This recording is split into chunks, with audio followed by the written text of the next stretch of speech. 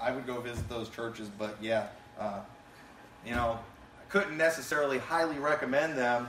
And then I don't even remember exactly how, but I found out about Brother Pastor DeLello shortly after that. And so I remember I sent her another email. I was like, hey, forget about those ones I told you about. And I found out there's one that's actually good. And so I get burdened every time somebody calls me or emails me, hey, do you know of a church in this area? And there just isn't one that's just preaching right on salvation. It's so disappointing. And so I'm so thankful for churches that are preaching the truth and pastors standing for the truth. And so I'm very thankful to have gotten to know Brother Lolo, and I'm very thankful to be here tonight. If you want to go ahead and turn to Ephesians chapter 4. Ephesians chapter 4. I'm going to start reading in verse 11. I want to read a passage to you, and I'll let you know what I'm going to be preaching about tonight. But it says, and he gave some apostles, some prophets, and some evangelists, and some pastors and teachers for the perfecting of saints, for the work of the ministry, for the edifying of the body of Christ, till we all come in the unity of the faith and of the knowledge of the Son of God, unto a perfect man, unto the measure of the stature of the fullness of Christ, that we be henceforth no more children tossed to and fro, and carried about with every wind of doctrine by the sleight of men and cunning craftiness, whereby they lie in wait to deceive, but speaking the truth in love, may grow up into him in all things, which is the head, even Christ, for whom the whole body, fitly joined together, compacted by that which every joint supplieth, according to the effectual working in the measure of every part, maketh increase of the body unto the edifying of itself in love. I want you to notice what it said there when it talked about in verse 13, till we all come in the unity and the knowledge of the Son of God unto a perfect man. What I want to talk about tonight is perfecting the saints. That was one of the reasons that God says he gave the apostles and prophets and teachers for the perfecting of saints. And pretty much, whenever I get asked to preach at another church, I don't know the crowd in that church. I don't know what they need. I don't know all your faults and problems like I do with the people in our church. And so it's a little difficult. So sometimes, you ask the pastor, hey, you got anything specific you want me to preach on? And, and he didn't give me anything specific, all right? He didn't give me a list of anybody's sins. So I was just like, well, I just want to be a help. I want to be an encouragement. I'll preach something that I'd like to get preached to our church, all right? And I preach this stuff to our church too, but, one of my goals as a pastor, and I don't know Brother DeLello enough to know all his goals and just kind of how he operates and how he thinks. Not every pastor does everything the same, but me personally, one of my goals, and I've told this to our church before, one of my goals as a pastor is to get our church to a point where I could drop dead and the church will be fine. And everybody will just do great and the church can go on fine without me. That is one of my goals as a pastor, is to get my church where they don't need me. And it's not that I want to go somewhere else. It's not that I'm not happy where I'm at, but to me, that would be a comforting thing to just know that, hey, if I were to leave, if I were to drop dead, Liberty Baptist Church would be fine. And so that's kind of one of the things I'm working towards. And so I'm trying to perfect the saints. I'm trying to make them complete. I'm trying to make them better. Amen. I'm trying to get them to grow up and be self-sufficient people that can operate on their own, they don't have to have me cracking a whip. They've got a relationship with God. They know the book themselves. And then that way too, if I do die, they're probably not gonna bring in some heretic to take my place, because they're gonna know some truth. And hopefully I'll have somebody in the church, raised up that could just step up right there and just take over. That's one of my goals. And so I like doing things because I want to, not because I have to. And when you start a church, it's like you feel like I have to get this thing going. I have to. I feel like I have to do it, and I want to get to the point where I don't feel like I have to do it. And it's not. Once again, I don't have any goals to go away, but I do. I want to be to the point where our church is going to be fine no matter what. That is my goal. And I think about back when years ago I just went full-time into the ministry when I was in my last church, and I took a pay cut going full-time in the ministry, and as a result, we racked up some debt, and I remember we ended up we paid it all off for like 2 years. We scrimped and saved and worked, did everything I could. We paid it all off, and it was just a very liberating feeling to know that I am not financially trapped where I was at. And you know what?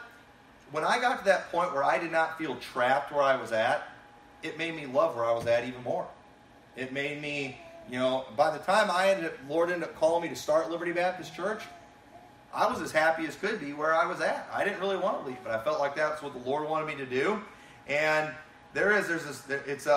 it's a great feeling to know that you're free, you can do whatever, and everything's going to be fine. And so, what is it going to take to get this church at that place? What's it going to take to get my church at that place where everything's going to be fine? Well, we've got to perfect the saints, and so some things that we've got to do is we've got to have people in our church who are following Christ and not just a man. Amen. One thing that always breaks my heart, and I've seen this, my last church I was there for 23 years. And I was there for a long time. I got to see a whole generation grow up. And people, they come and go, people move away. And it always bothered me how people would come to the church, they supported the church, they seemed like they were on board with everything. But as soon as they move and they go somewhere else, everything changes. I mean, everything about them changes. They would go to a completely different type of church many times. And it's like, were you ever one of us? But the truth is, many times these people, they were just dependent on the pastor. They were dependent on my dad. And then they ended up going to a church where it didn't have a very good pastor. And guess what? Then they weren't very good Christians when they didn't have a good pastor. And we need people who are willing to follow Christ, not just man. Look at chapter 5. Okay, chapter 5 of Ephesians. In verse 1, it says, "Be ye therefore followers of God as dear children, and walk in love as Christ also hath loved us, and hath given himself for us, an offering and a sacrifice to God for a sweet-smelling savor. But fornication and all uncleanness and covetousness, let it not be once named among you, Amen, as becometh saints." And he goes and he names off all these sins. Hey, none of these people are going to inherit the kingdom of God. And he says right here, you need to be followers of God as dear children. You've got to have a personal relationship with God. Okay, I understand you're being saved is just by believing on Christ, but after you get saved, you know what? God wants to get to know you. God wants you to get to know Him. He wants you to learn something about His Word. He wants you to keep His commandments. Right. We don't have to quit sinning to get saved, but if we do need to quit sinning if we want to have a good relationship with Christ. Amen. We do need to start doing better if we want to grow in grace and in the knowledge of our Lord Jesus Christ. And so there's things, the Bible says, let it not be once named among you as become a saints. And a church that's going to make it, a church that's going to do right, they've got to clean their lives up. We're going to be sorry Christians, or we're going to be sorry soul winners if we just got a ton of sin in our life. I'm going to have a tough time witnessing to my neighbor if, I just saw him at the bar the night before, and I was getting drunk with them. I'm going to have a tough time. Every once in a while this happens to me. I work a part-time job in a factory, and every once in a while when I'm not knocking on doors, I knock on doors of my coworkers. And you know what? If I just cuss them out the day before at work, I'm going to have a tough time winning them to Christ. Amen. And I'm telling you, we need people that are following Christ and not just a man. Paul's telling, be ye followers of God as dear children. Your pastor's not going to be perfect. And what's sad too in many churches, sometimes the pastor does go bad. Sometimes the pastor ends up falling into sin and he ends up quitting church. And you know what usually happens? Half the congregation, they quit too. They quit going to church. They quit serving God. They quit doing what they're supposed to do. You know why? They weren't following Christ. They were just following a man. Right. And you need to be following after Christ. And once again, your pastor's not going to be perfect. And you should follow him. I'll show you a verse on that in a little bit. I don't want to get ahead of myself. But understand too, one thing I wish people would remember, and I wish our church would always remember this too, is one of the qualifications for a bishop is not perfection. All right, that is not in there in the qualification of a bishop, and I thank God for that. Otherwise, I'd be disqualified. And so, but here's the thing: if all you know is what you've learned from your pastor, you're going to be in trouble. Hopefully, one of the things you learn from him is pick up your Bible and read it.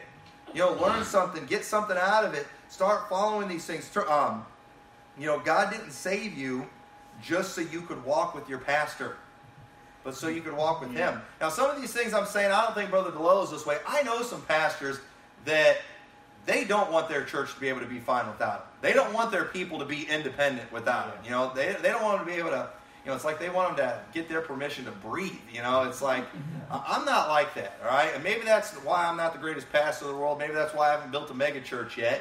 I'm just not that way. I don't want to be babysitting people all the time. Amen. Okay? I know some parents, they raise their kids to be kids forever. I thank God my kids are getting older. I thank God I've got a son that's got a driver's license that I can send on errands for me now, that our kids that can babysit themselves. I love it. I absolutely love it. As parents now, we can just do some of the things we want. This next Monday, we're probably just gonna leave the kids home, and we're gonna go away for our anniversary. They might go stay at Grandma and Grandpa's, but you know what? We don't have to take them there. My son can drive, and you know that's thrilling to me. All right, that is absolutely thrilling. And if you have little kids, you know, those days seem so far away, but you know what? They're gonna come. They're gonna come when you know your kids get older and can do things by themselves. But that's what I want as a pastor. I want church members that know how to walk on their own. I don't have to hold their hand for every little thing they do. I remember when we had 3 little kids, and just driving somewhere was a challenge because we had to buckle 3 kids in a car seat.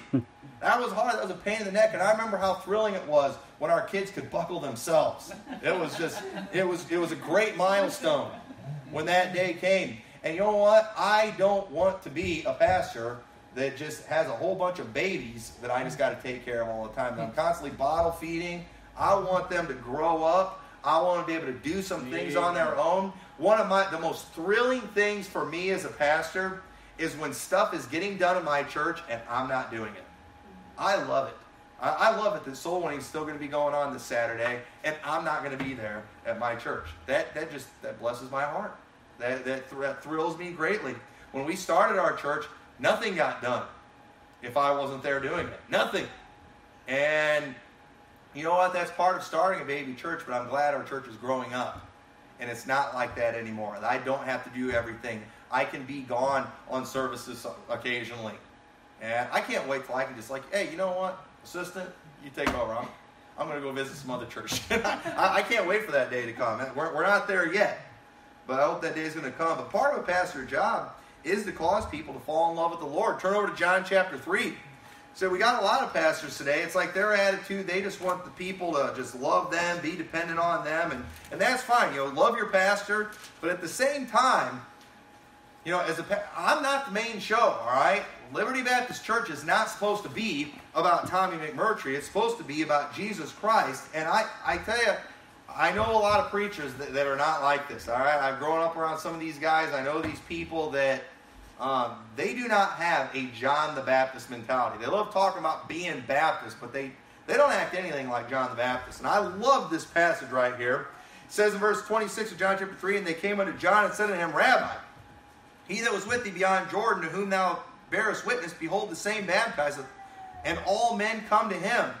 John answered and said, A man can receive nothing except to be given him from heaven. Ye yourselves bear me witness that I said I am not the Christ, but that I am sent before him. He that hath the bride is the bridegroom, but the friend of the bridegroom, which standeth and heareth him, rejoiceth greatly because of the bridegroom's voice. This my joy, therefore, is fulfilled. He must increase, but I must decrease. Amen. He that cometh from above is above all. He that is of earth is earthly, and speaketh of the earth. He that cometh from heaven is above all." I love that verse right there. He must increase, I must decrease. Amen. You know, when you reach a new convert for Christ, you know what, as a pastor, or if you're somebody who led them to the Lord, you know, they're very dependent on you. But you know what? Hopefully a day comes where they don't need you so much anymore because they have a relationship with Jesus. They now have a walk with God themselves. And you know what? When that day comes, I'm not going to be jealous about that. I'm going to be thrilled. Hey, I don't have to take care of you anymore. Hey, I don't have to help you with every little thing anymore. I'm all for helping my church people. I'm all for being an encouragement. I'm all for answering questions. But I want them to get to a point where, you know what? Hey, they've got a relationship with Christ. I don't have to be the one praying for them all the time. They know how to pray and get their prayers answered. They know how to find answers in the Scriptures. And if they hit a tough spot, I want to be there. I want to encourage them. But I love seeing God's people grow up. I love it. It's an exciting thing. And I want people to fall in love with the Lord. This isn't about me. I want to get a bunch of people falling in love with Jesus. That's my goal. And we need, if a church is going to get to the point where they're a real church. It's a whole body of believers, not just one guy doing everything. You've got to have people that are following Christ and not just a man And that's something, you're not going to just get a relationship with Christ here in church. You got to go home and you got to read your Bible. You got to be praying on a regular basis. You absolutely need what you're getting here too. This is a necessity. I do not believe I would continue to be a good Christian if I quit going to church. Amen. I'd like to think I'd be fine, but you know what? I know me. Without church, I don't think I'd be a very good Christian. If I forsook the assembling, I don't think I would. God's people motivate me greatly.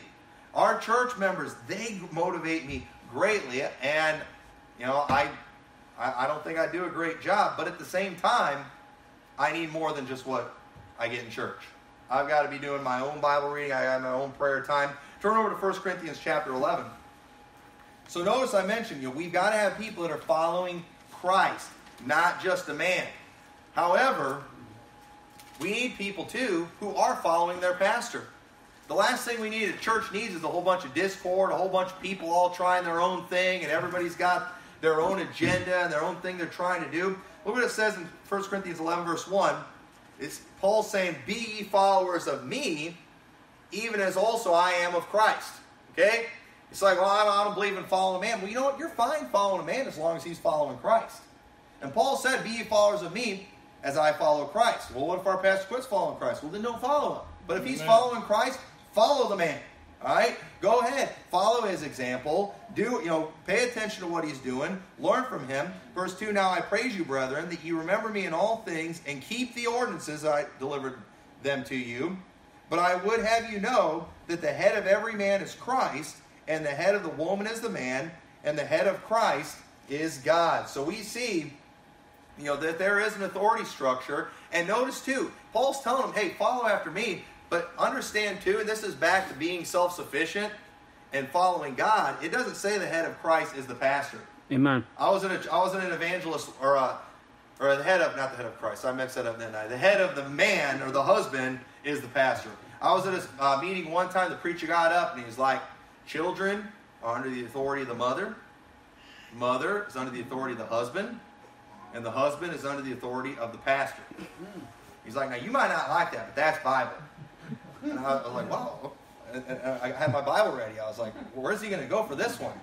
He didn't go anywhere. He didn't go anywhere. Right. Understand, the pastor's the head of the church, but he's not the head of your home.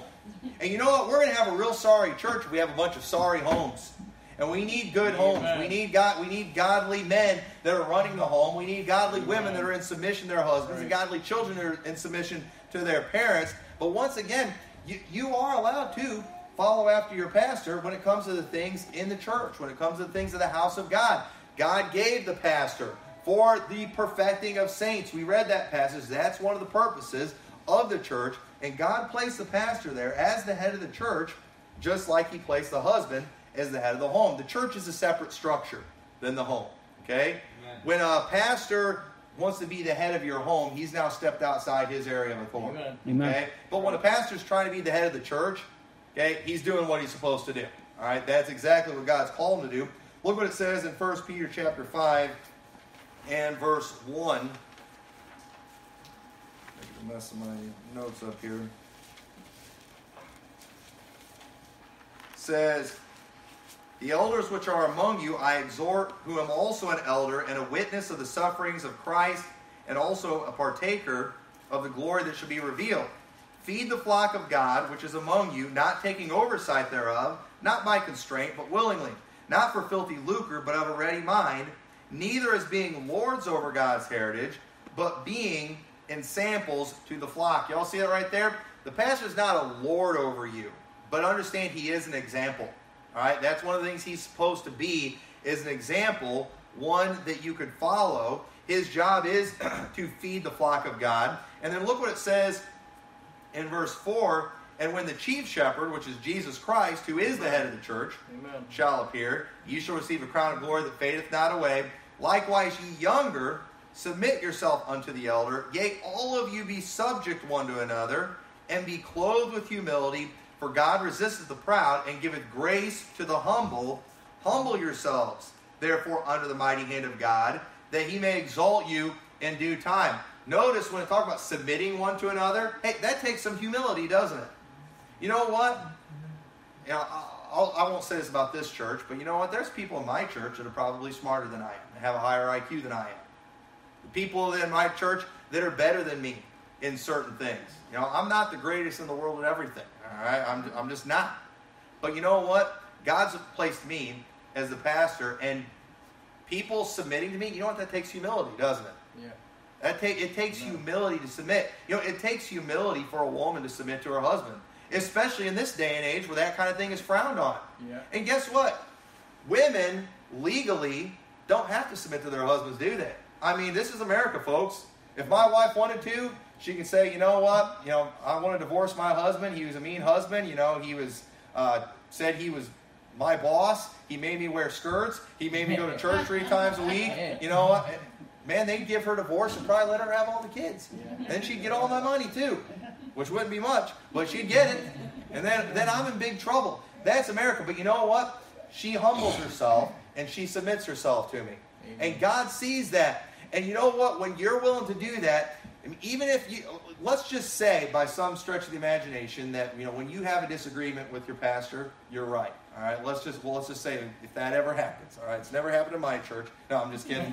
But if that happens, you know what you do? You humble yourself and you say, you know what? God placed him as the pastor, not me. And you know what? I'll submit to him. I think it'd be better if we did things this way. But you know what? I'm going to help him out. I want to help this church. I want to advance this church.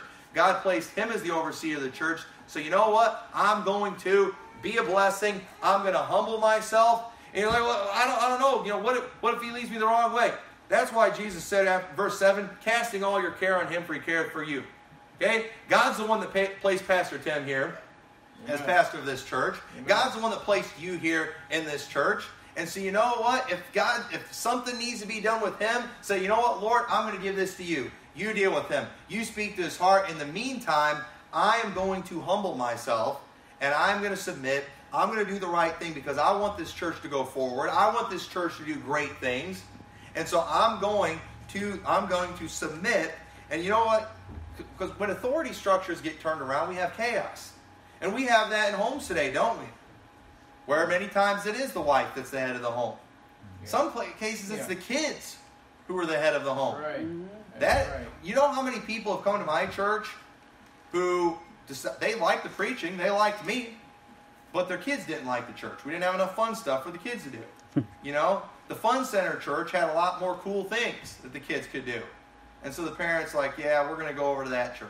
Yeah. You know, we know you're preaching the truth over here, but, you know, the kids, it's like, really, you're going to let the kids run the home? Our first Sunday we had, a mom and dad came walking in with their little 3-year-old kid. And their 3-year-old kid, he decided that he didn't want to be there, and he didn't want to go in there, and they're talking like, well, what do you want to do? And he said, go home. And he walked out the building, and they followed him.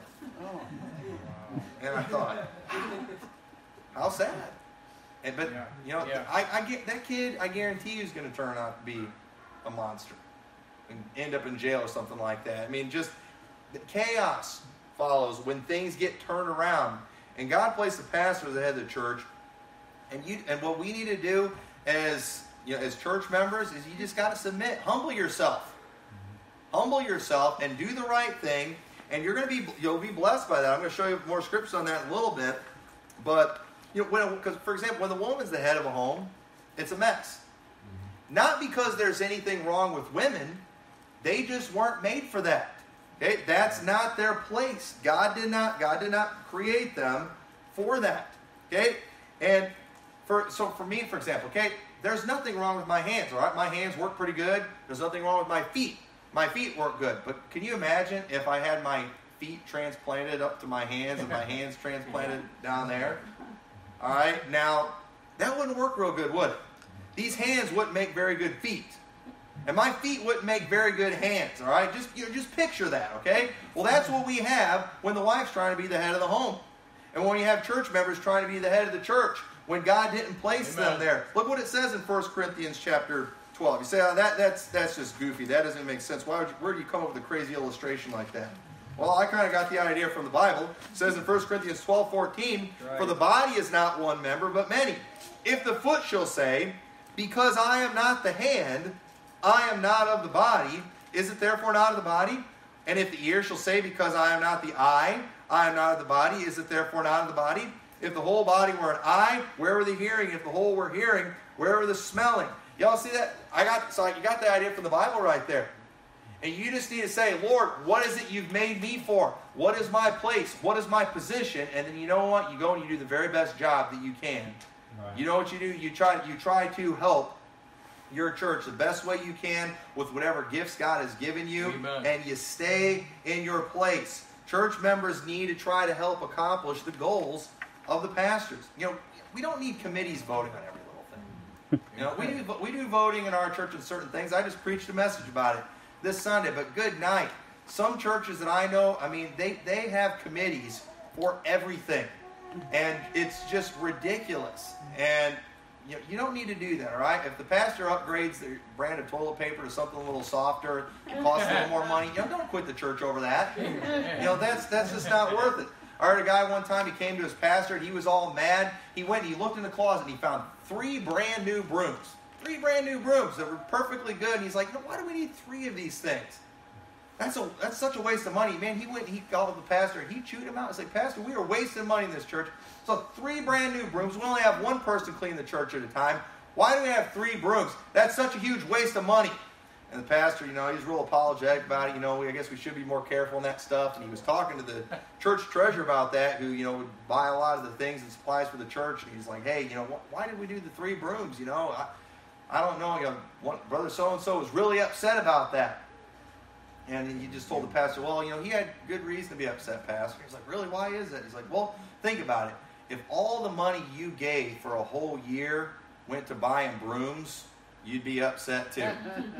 And if you get that, sometimes the people who contribute the least complain the most. That's just the way it is. And I tell you, I have definitely experienced that in my church. People who help in my church, people who are active, people who are contributing, people who give, people who work, they never run their mouth. It's the people who don't do anything that want to run their mouth. They do. They come walking into church, they've already got an idea of what they want. And they come, they sit in the pews, and you can just see it in their face. I dare you to give me what I want, Pastor. And, and you don't even really know what they want. And then they just have this attitude and they have these expectations. And I just want to ask people sometimes, first of all, what you're asking is going to cost a lot of money. How much money do you think our church has? We've got a small congregation. We don't even look like we're rich. I work a part-time job. How much do you think I can cram into 1 week? But they don't want to do anything. But the truth is, they want to be the head. They want to be the boss without even doing any work. And that said, you know what you need to do? You need to get behind your pastor, and whatever he's trying to accomplish, whatever he's trying to do in the church, you ought to try to make it successful. Amen. That ought to be your attitude. Amen. And you know what? If somebody else in the church is in charge of something, if the pastor gives somebody else a job and this is their job, they're in charge of this activity, you ought to have the attitude, you know what? It's my church. Their success is my success. Their failure is my failure. Whatever's going on, I'm going to help make it succeed. That was my attitude. When I was an assistant pastor, I had certain things that I was in charge of, and then there were certain things that other guys were in charge of. But you know what? Whatever was going on at Lighthouse Baptist Church, I wanted it to succeed. I wanted to know how I can help, even if it wasn't my thing. Even if the spotlight wasn't on me, I wanted to see it succeed. And boy, if you can have people like that in your church, and that's their mentality, man, I'm telling you, those people are such a great blessing. Those people mean so much. Any pastor of any great church will tell you, if you start asking him about the greatness of his church, he will start, what he usually does? He starts pointing to people in his church. This person does that. It's because of the people in the church. Okay? I've known some pastors who have great churches that, when I just knew them at first, it's like, how does this guy even have much of a church at all? He's not that good of a preacher. He hasn't got that great of a personality, but he's got a great, thriving, successful church. And then I go to that church, and I get to know some of the people in that church. Like, I see why this guy's got a great church. He's got some awesome people in this church that's making this church great. And you know what? I mean, I've seen proof that you can have a goofball as a pastor and still have a good church if you got some good people that know their place and are doing what God's called them to do. Right. And I don't think that's the case here. I think you guys got a good pastor. But I'm telling you, you get good people doing the right thing, it will make great things take place in a church. But, you know, once again, it's back to that submission thing. You know, submission takes humility. Yeah. And guess, what does the Bible teach? God resisteth the proud and giveth grace to the humble. Okay? God resisteth the proud. That means God's working against you. If you're too proud, if you've got too much pride to humble yourself and to be submissive, you know what? God's going to be working against you. Right. But you know what? He gives grace to the humble. So you know what that means? Okay, this is the way I interpret that, and I think I'm right. God gives grace to the humble. Well, hey, we got saved by grace, right? Unmerited favor. We got salvation when we didn't deserve it. That's right. Okay? So what if I am being submissive?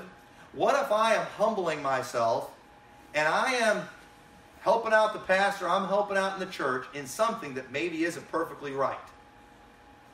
Well, guess what? I don't think God's going to curse you. You know what I think He's going to do? I think He's going to give you grace. I think He's going to bless you anyway. Yep. You know why? Because you did what God wanted you to do. You were humble.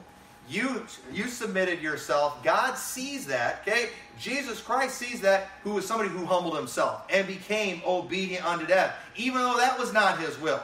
Jesus said, not my will, but thine be done. He humbled himself, became obedient unto death, even the death of the cross, wherefore God hath also highly exalted him and given him a name that is above every name. That's the attitude. Let this mind be in you, which was also in Christ Jesus, as what the Bible teaches. So we've got to have people who are following God, but then also, when it comes to, in your personal life, you're following after Christ. You've got a relationship with Christ, but we need people in the church who are following the pastor and who are humbling themselves, being submissive, contributing, and then we've got to have people who are becoming self-reliant. Not just in their personal life and in their own personal walk with God, but even in the church too. Look at what it says in 2 Corinthians chapter 11 in verse 5. It says, "For I suppose I was not a whit behind the very chiefest apostles, but though I be rude in speech, yet not in knowledge, but we have been thoroughly made manifest in all among you in all things.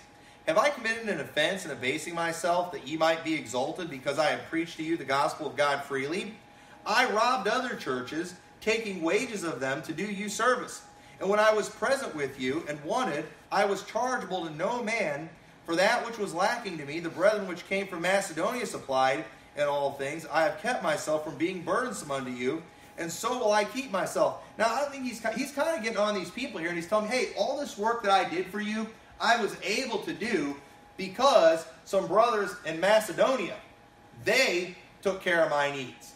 These guys, they gave to me, so I was able to help and I was able to do a work among you. But you know what? There comes a time when we need to stop being just the takers, and we need to become the givers. And we need to start contributing. And look what it says in verse 11.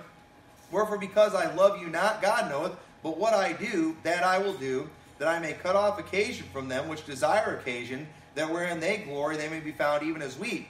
For such are false apostles, deceitful workers, transforming themselves into the apostles of Christ. And no marvel, for Satan himself is transformed into an angel of light. Therefore, it is no great thing if his ministers also be transformed as the ministers of righteousness, whose end shall be according to their works." There's a lot of people out there that they're false prophets, transforming themselves into ministers of righteousness. They're not. These are people just trying to get followings for themselves. People that are just, they want everybody dependent on them and just needing them. But you know what? Paul's trying to encourage these people, hey, you know what? Grow up. You know what? You all need to start doing some things yourself.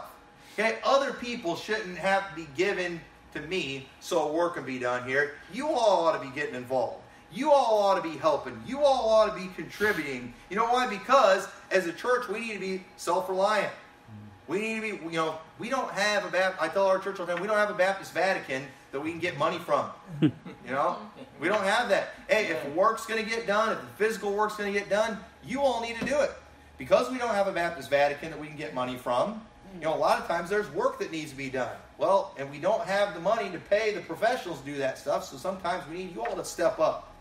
Hey, let us know what your talents are. You got an ability to do something? Figure out some way to use it in the church. I thank God for some of the people in our church. We've got one guy in our church. He's not an electrician, but he knows a lot about electricity, and he has saved our church a fortune in just doing electrical work around our church. Because I sure can't do that stuff, but he's doing it, and it saves us a ton of money. There's many people they've used their talents, and it has helped our church greatly. And you need to find out what yours are and figure out how you can use it. Because you know what we do? I want our church to be a point where we're self-reliant.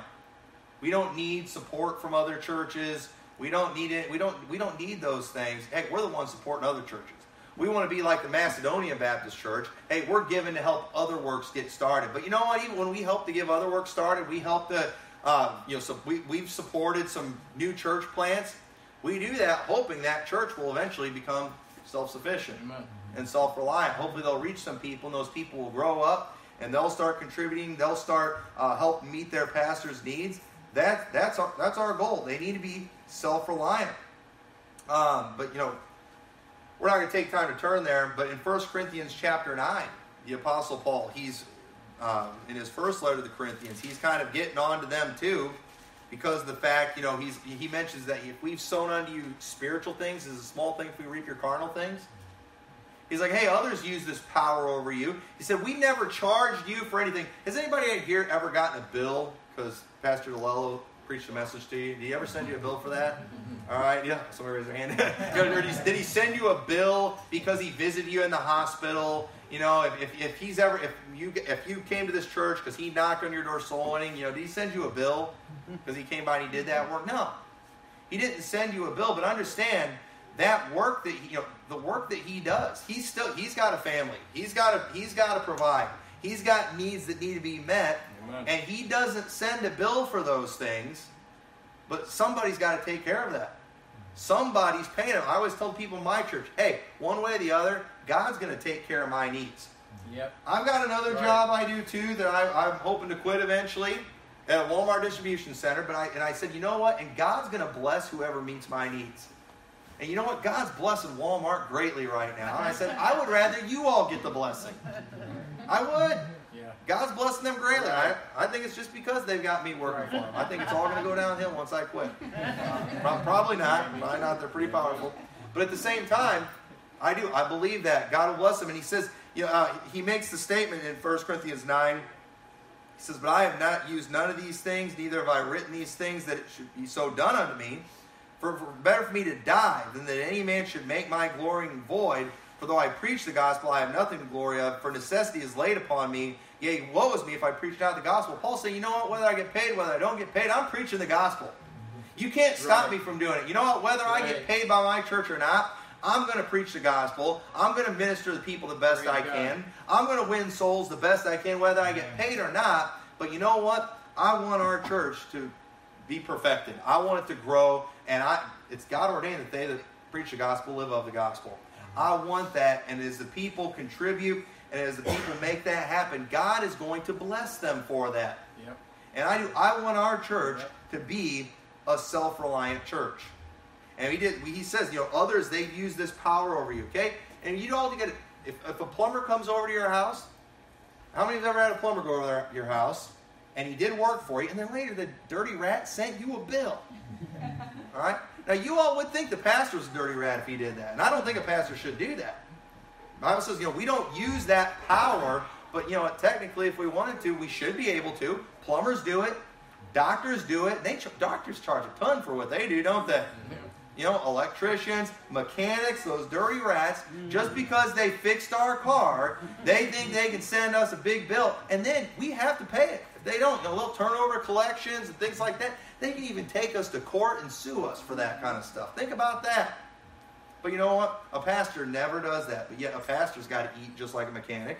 A pastor's got to have a house just like a doctor or an electrician. Right. And boy, I'm telling you, when we have a church that's taking care of those needs, so that just helps the pastor do more.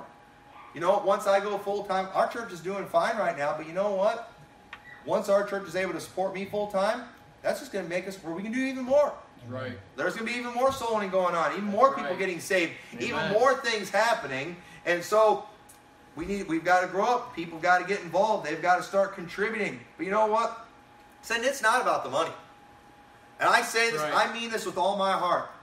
If my church fired me tomorrow, great. I'm going to start a church down south where it's warm. I'm sick of getting snow in April. All right? I don't even want snow in January. You know, I'll go start a church down south tomorrow if they fire me. The only thing keeping me in Illinois is our church and the people that are in our church. I love those people. They've been a great blessing. I thank God for them. But if they fired me, I don't have any obligations anymore. You know, my feelings would be hurt a little bit, but I'd get over it once I'm down. You know, in Christmas it's warm. You know, I'd get over it real fast probably after that. But it's not about that. I want to be full time because I want to do more for the Lord. Amen. And you know what? If my church people, if they're taking care of my needs, so I'm able to do more, that God's going to even bless them more. That's better. That's better for them. So God's going to take care of me one way or the other. So let's go to 2 Timothy chapter 2. 2 Timothy chapter 2. I'm kind of going along in some of these things. So another thing that we see that God needs, first of all, you know, we got people that have a relationship with Christ. They're following after God. We have people that are following their pastor. They're getting behind their pastor. We've got a church, meaning that believers, they're self-reliant. The pastor doesn't have to tell them every little thing to do. They're in their place. They're faithful. They're working. They're contributing. They're helping out. We've got to have those things. But then they've also got to be people that can be relied on, people you can actually count on. A pastor is an overseer. Okay? And sometimes that overseeing, it takes a lot of time with certain people. There's some people, their help creates more work. You know, it's like, you know, I don't know if I'm too busy to have you help me. You know, I haven't got time for your help. I've known people like that before. But 2 Timothy chapter 2 verse 2 says, "And the things that thou hast heard of me among many witnesses, the same commit thou to faithful men, who shall be able to teach others also. Thou therefore endure hardness as a good soldier of Jesus Christ. No man that warreth entangleth himself with the affairs of this life, that he may please him who hath chosen him to be a couch potato." Is that what it says? Or a pew warmer, I'm sorry. No, a soldier is what it says. And you know what? It's not easy serving in a church. It's not easy helping out in a ministry. But you've got to stick to it. You got to be faithful. You got to endure hardness. You're going to go through tough times. There's going to be times where you just pour yourself into a project. You work hard, and you know what? Nobody cares. Maybe you're trying to plan some big event, and hardly anybody shows up. And you know what? It takes the wind out of you. It's disappointing, but you know what? Be faithful. Right. Just keep on going. Don't quit. Just do the right thing. You know, endure hardness. Well, somebody criticized me. Yeah, that stinks. It stinks when you just give your all to something and then somebody nitpicks. They find one little thing that you did wrong after all the work you put into it. Yeah. And then they just want to run their mouth about it. They didn't do anything. You did everything, but they want to run their mouth. That stinks. But you know what? Endure hardness as a good soldier of Jesus Christ. Amen. And that's what we've got to have. Because you know what? I'm telling you, the devil's going to send those people in here that just, their gift is running their mouth. That's it. They're going to be good at it. Their gift is finding out everything that everybody else does wrong. Their gift is being an expert on how everybody else should do everything. But they have no ability to do anything on their own. Those people are going to come, and they can be very discouraging. But you know what? You got to endure it. You say, you know what? Hey, in the end, I'm serving the Lord. You know what? I might not be appreciated here on this earth, but in the end, I'm serving the Lord. I'm going to do what He wants me to do. And God has put me in this place to serve, and I'm going to endure hardness. I'm going to be committed. This is my church. This is not just Tim DeLello's church. This is not just Tommy McMurtry's church. I want the people in our church to have an attitude. This is my church. Right.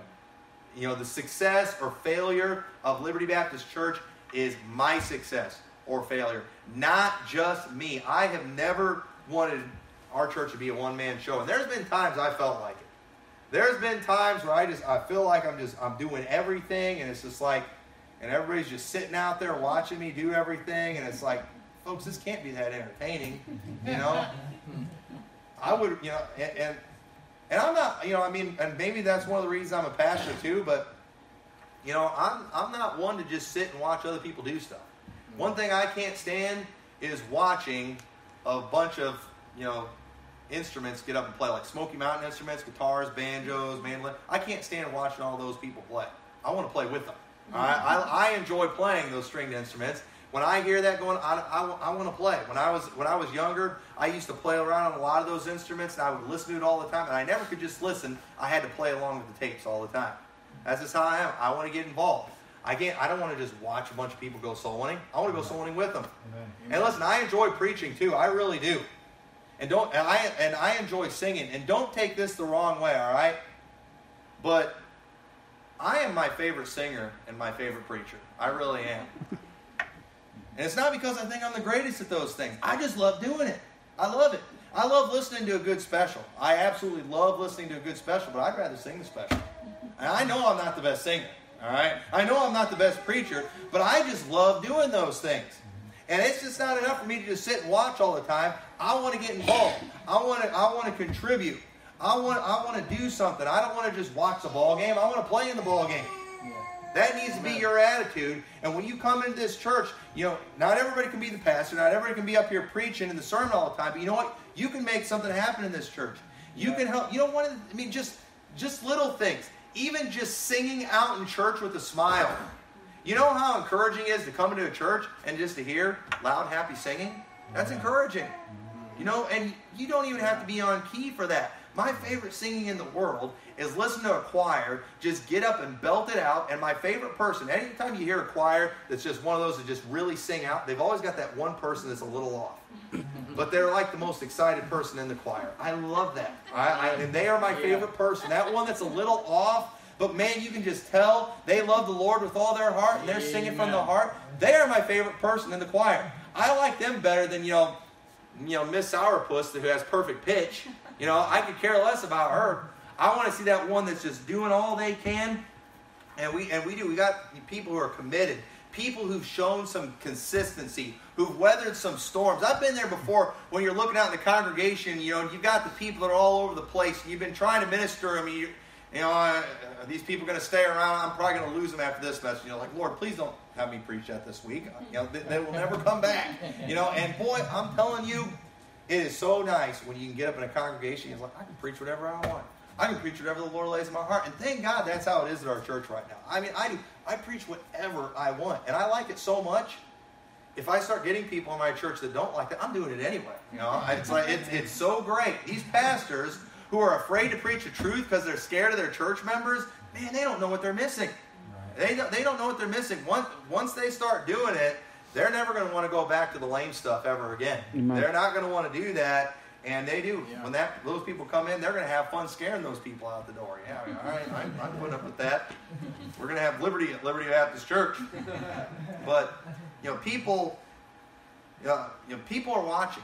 People are looking for consistency. And if we're constantly jumping from one thing to another, no one's going to listen to us. And most people will never be a successful Christian in any area simply because they just give up too soon. They give up too soon. The Bible says, "Be not weary in well-doing, for in due season we shall reap if we faint not." If you're like me, well, when is that season, please? I need to know the date. The Bible doesn't tell us, but it does say in due season we shall reap if we faint not. Amen. So just don't faint. Don't quit. Don't give up. But a church that gets to this point, it's going to be a church where the pastor, he's got no reason to fear preaching the truth. He's going to have people who are spiritually mature. Therefore, they shouldn't have lives that are a mess. They'll actually be in a position to receive the blessings of God. And then, of course, they're going to start accomplishing great things for God. They'll be able to do these things with great joy and with great liberty. And folks, I wish you knew just how blessed you are to have a pastor that believes like your pastor does. I mean, I'm telling you, there are a lot of places right now, begging for somebody like that. And when you have that, boy, thank God for it. Get behind it. you all are part of a beginning of I think it's a great church. And you know what? If you follow these things and you have this mentality, there's just no telling how God is going to bless your church, and you're gonna love it. But you know what? We can't faint. You're gonna go through some seasons that are gonna be difficult. But if you do, you stick it out, you stay faithful. I've been around the ministry long enough. I can tell you, you'll be glad that you did. There were many times in my dad's church where he went through some really difficult battles, and I remember there was a few times I'm like, man, maybe I ought to just start all over and go somewhere else. But you know what? He stuck it out, and the Lord ended up blessing him better than ever before. And you gotta stay faithful. And let me tell you, there's been many times since I started my church where I'm like, where's the escape hatch? And I haven't really. Unfortunately, I didn't have any. Unfortunately, I didn't have any. And it just I had to stick it out, and you know what? God blessed. And I'm to the point now in our church where I have no desire to go anywhere else. There was a few times after we started, I was like, man, I should have went down south where it's warm. Especially it was our second winter there. It was horrible. It was so stinking cold. But now I'm like that. But at the same time, I got to admit, I do feel like I still need to be around for things to move forward. I feel like I'm still there right now. We're not there yet where I could drop dead and everything will be fine. But you know what? That's where I want to get. And when I get there, what are you going to do? Go somewhere else? No, I'm going to enjoy being there. I'm going to enjoy feeling like, hey, I can go start a church in Hawaii tomorrow if the Lord called me. And everything will be fine here. But it doesn't mean I'm going to. But I just love having the liberty of knowing I'm doing what I'm doing because it's what I want to do. And it's what God wants me to do. And when you have a pastor that's preaching and serving in liberty instead of in prison, people have bad attitudes in prison and jail. I used to work in a jail ministry for kids. They have bad attitudes in jail. You make your pastor feel like he's in a prison, he's probably going to have a bad attitude. You make him feel like he could do whatever you want, go wherever you want, be whatever he wants, you're going to have a happy guy. You're going to be a better preacher because of it. And so I hope you all will do that. And I do. If you do, I know God will bless you. So let's pray. Dear Lord, we thank you so much for your blessing. We thank you for this church. And dear God, I pray you'll bless it. Lord, I don't know everybody in this congregation. I don't know what the needs are. But dear God, I know that these are the goals for my church, Lord. I want our church to be just fine without me. I want the people in our church to be fine without me, Lord. I want a congregation of people that just love you, that love the house of God, that love the people of God. And Lord, I pray that you will make all those things happen in this church. I pray you'll use these people to accomplish great things in this area. I pray you'll bless Pastor DeLello as he tries to lead this church. And I pray you'll help all of them, Lord, to be clothed in humility, Lord. And you've already promised that if they'll do that, you'll give them grace. And so we don't even need to ask for that. But we thank you knowing that you'll do that. In your name we pray. Amen.